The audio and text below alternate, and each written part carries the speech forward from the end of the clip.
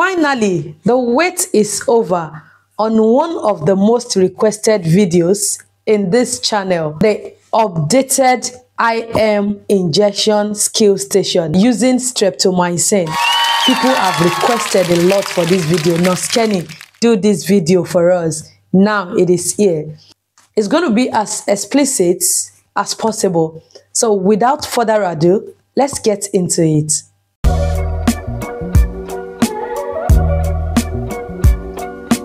As I approach my scene, I see my scene is safe, nothing to harm me or my patient. I provide privacy by pulling the nearby curtain. I go ahead to perform my hand hygiene, following the 7 steps of WHO standard. Ample amount of gel to my palm. I rub palm to palm, right palm over left dorsum, vice versa. Fingers interlaced, fingers interlocked, vice versa. Rotational rubbing of the thumb, rotational rubbing of the thumb, rotational rubbing of the finger close to my palm, vice versa. Rotational rubbing of my wrist, vice versa. My hands are clean and I will allow to air dry for 30 seconds as I approach my patient. Hello, yeah, I'm Kenny, one of the nurses that will be looking after you today. How are you? Right. The reason why I'm here is to administer your due IM medication, yeah, for 800 hours. Is it a convenient time, please? Oh, good. Okay, so before we proceed, could you please confirm your full name and date of birth while I double check with my paperwork as well as against your wristband, please? Oh, fantastic. I have on my chart also Janet James, and on your wristband, Janet James. And your date of birth is 01/01/1947. 01/01/1947. Okay, how may I address you, please? Oh, good, Janet. All right. So, assessor, I can confirm I am with the right patient and I'm happy to proceed. Okay. All right, Janet. Could you please confirm if you have any allergies at all? Oh, good. You have none. It is properly documented in my notes that you have no known allergy. Okay. Right. So, is it okay to take you through your medication record chart, please? So, I have with me the hospital chart for Janet James. The date of birth is 01/01/1947. The hospital number is 1234567. The ward is a general ward. The height is 1.6 meter. The weight is 72 kilogram. The body mass index is not stated. The date of admission is today. The consultant's name is Dr. Tolu. The time of admission is 800 hours. Where the prescriber details should be, I have the name Dr. Tolu. The GMC number is 1234567. The signature is properly appended. The blip number is 123. Under the details of the person administering the medication, which is myself, I will come back to document on this page appropriately. Under alert and allergies, my patient is not having any known allergy, and the box no is ticked for Janet. Under medication risk factor, there is no medication risk factor ticked for Janet. I will move on to the next page. I still have hospital chart for Janet James. The date of birth is 01/01/1947. The rest of information on this page is as the same as the previous page. I have read and understood the code. I will come to use appropriately if need be. Under once only medication, there is no once only medication documented for Janet. I move on to the next page. I have hospital chart for Janet James. The date of birth is 01/01/1947. The rest of information on this page is as the same as the previous pages. Under prescribed oxygen, there is no oxygen prescribed for Janet, and Janet is not retaining carbon dioxide. I move on to antimicrobial.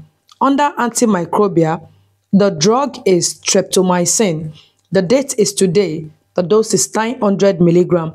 The frequency is once daily. The route is intramuscular. The duration is 60 days. The time is 1200 hours. The start date is today. The finish date is plus 59 days. The prescriber signature and blip is properly appended. It is a valid and legible prescription due at my time, and I will be administering the medication to Janet. Streptomycin is a medication that is used to treat drug-resistant tuberculosis, especially when the first-line medication is not suitable.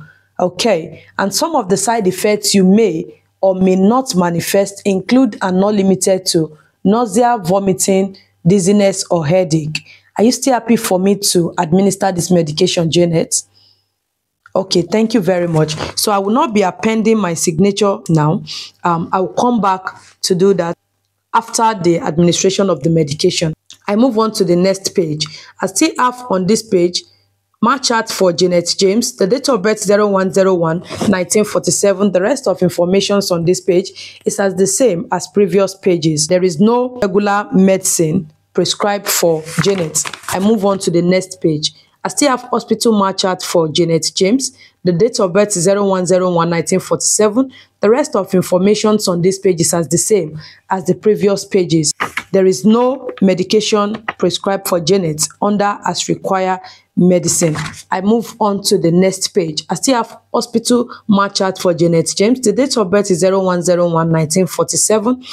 There is no infusion prescribed for Janet, and under omitted parts, if I omit any medication, I will come back to document appropriately.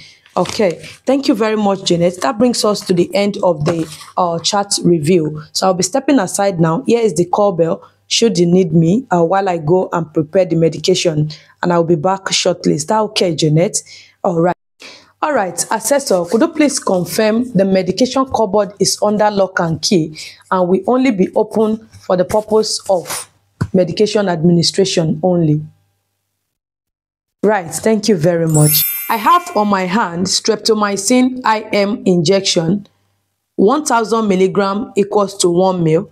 It is not expired. The expiration date is February 2026. I will go ahead and compare that with my prescription to be sure it's the same medication that is prescribed. I have on the chart as well Streptomycin. The dosage is 900 milligram, meaning I'm going to be withdrawing 0.9 ml. All right, so it tallies. I'm happy to continue. Prior to every medication administration, the 6 principles need to be ensured. That is, the right patient, the right medication, the right dosage, the right route, the right time and date, the validity of the prescription, and the proper documentation after administration. I have all my 6 rights in place, and I'm happy to proceed. I will be gathering the rest of the equipment now. So I have the blunt field needle. Yeah, it's intact and not expired. The expiration date is February 2026. I'm happy to use. I have here my safety needle, that is to administer the medication. It is not expired. The expiration date is February 2026. I'm happy to use. I have my syringe. In the exam, it could be 1 ml or 2 ml that will be available. Either of these could be used. I could only lay my hands on 5 ml here, just for illustration purpose. Okay, it is not expired. It's in date. The expiration date is February 2026. I'm happy to use. I have a chlorhexidine wipe, 70% alcohol based. It's not expired. It is still in date. The expiration date is February 2026. I'm happy to use. I put that in my tray. Also, I have a piece of gauze. It is not expired. The expiration date is February 2026. I'm happy to use as well. I have also the adhesive tape. It is not expired. The expiration date is February 2026. I'm happy to use. Okay, so I will perform my hand hygiene now, following the 7 steps of WHO standard to prepare the injection. So I will go ahead and clean the top of the vial for 30 seconds and allow it to air dry for another 30 seconds using my 70% alcohol-based chlorhexidine wipe. I will go ahead now to peel open my syringe in an aseptic manner halfway through. Okay, so I will put that in my tray. Also, I will go ahead and peel open my blunt field needle in the same manner, and I'll be keeping it also in my tray. The same thing is going to be done to my syringe in an aseptic technique. I'm going to be opening it halfway through also. Keep that as well in my tray. Okay, I will quickly perform my hand hygiene following the 7 steps of WHO standard. Okay, so I'm going to be picking my syringe now that I've opened halfway through initially. Then, without touching the blunt filled needle, so I will cock the needle in to the top of the syringe.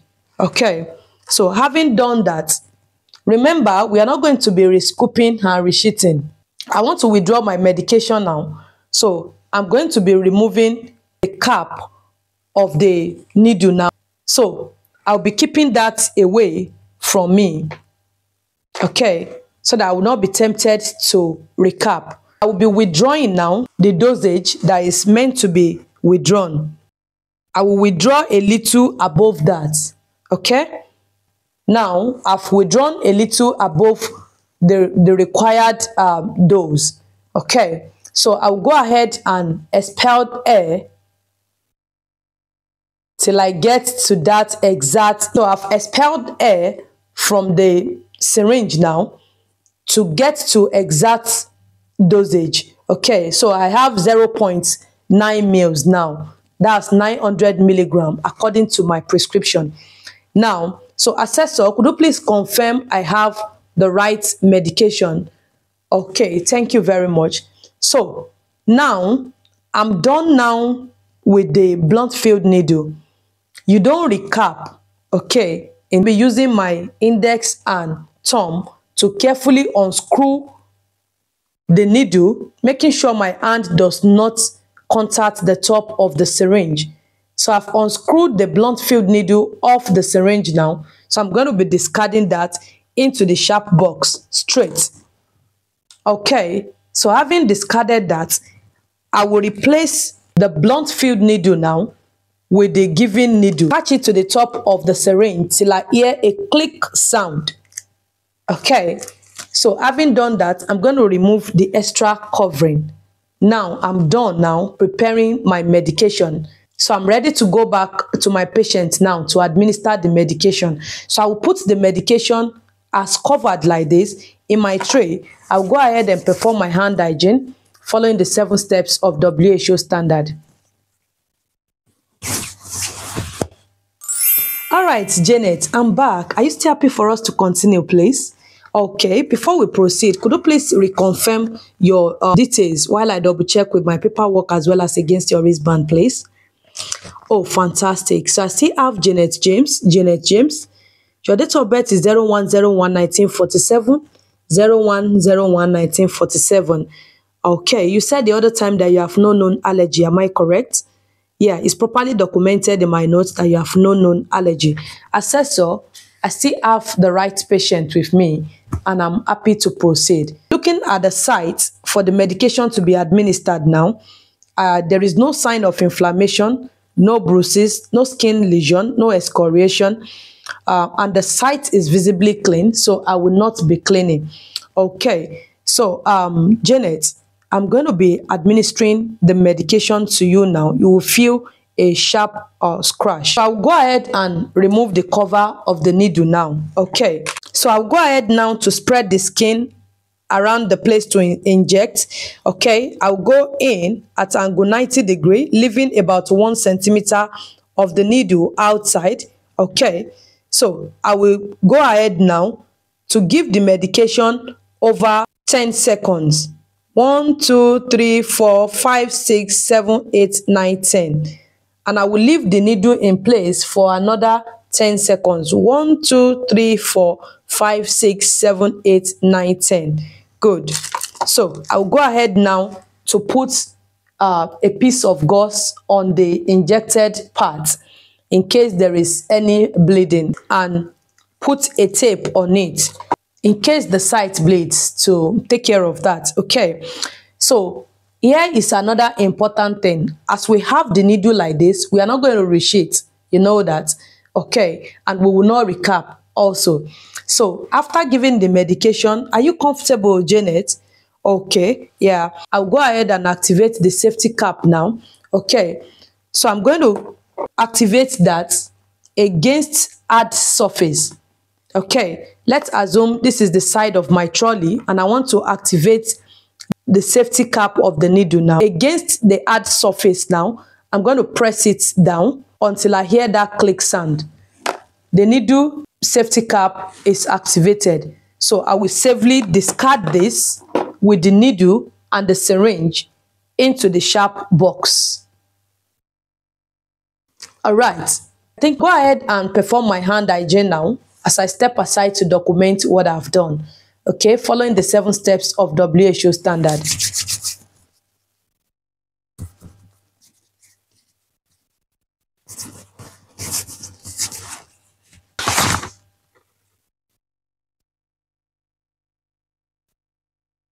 All right, Janet, I'm back. Yeah, are you still comfortable? So here is the call bell. I'll be leaving you now.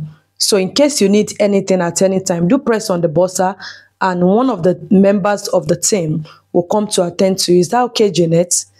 Okay. So I'll go ahead now and lock the cupboard and put the key in place of safety, clean the reusable equipment, and I will perform my final hand hygiene following the 7 steps of WHO standard.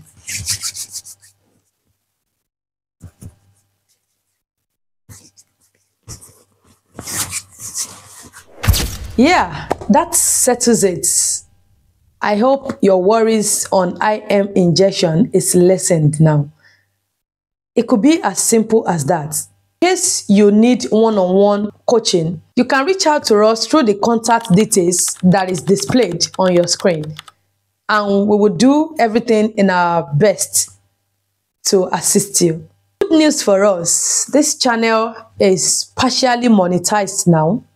I really want to appreciate you all for your support, always. It does mean that you can step up your membership from being an ordinary subscriber to being a real member of this channel.